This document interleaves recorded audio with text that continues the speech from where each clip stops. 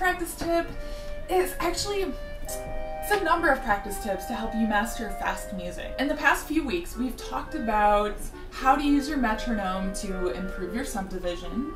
Last week, we talked about utilizing the two-click method, but sometimes using the two-click method doesn't always work. These are a few of my tips that I've learned over the years from various teachers or from just experimenting on my own that I hope you can take home and use in your own practice sessions. First of all, just make sure your fundamentals are really awesome, especially when you're practicing in the slow tempos. For clarinet players, that means making sure our fingers are curved, embouchure is right, tongue position, air support, hand position, all of those things are working properly together to produce a beautiful sound, even at the slow tempos. Here's where things get fun. Suppose you're working through the two-click method, you get to one spot that your fingers don't like. Last week I worked on the passage from Scheherazade, and this week I'm going to work on that as well. My fingers really hate the interval going from E flat, this pinky, to C sharp here. For some reason my pinkies do not like to coordinate that very well.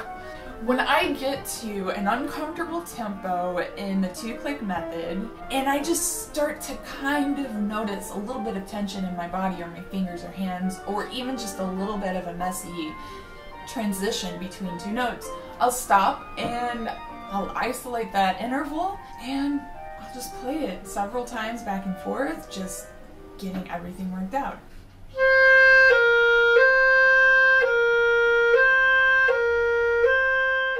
Another thing you can do is isolate that one treble interval and add one note behind and one note in front of every few repetitions.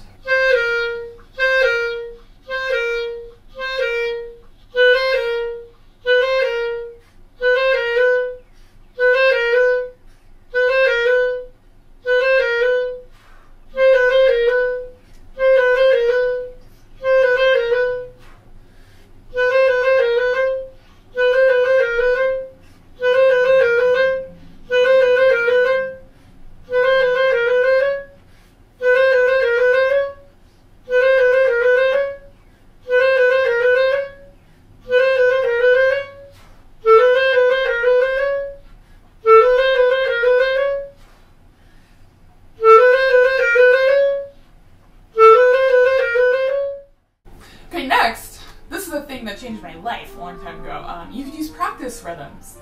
You basically alternate playing each note long and each note short. So long, short, long, short, long, short, long, short, long, short, long, and then short, long, short, long, short, long, short, long, short, long, short, long. If you do that a number of times, it just trains your fingers to play in a controlled way, and it makes it much easier to transition into playing it at a very consistent tempo. So let me show you how to clean it up.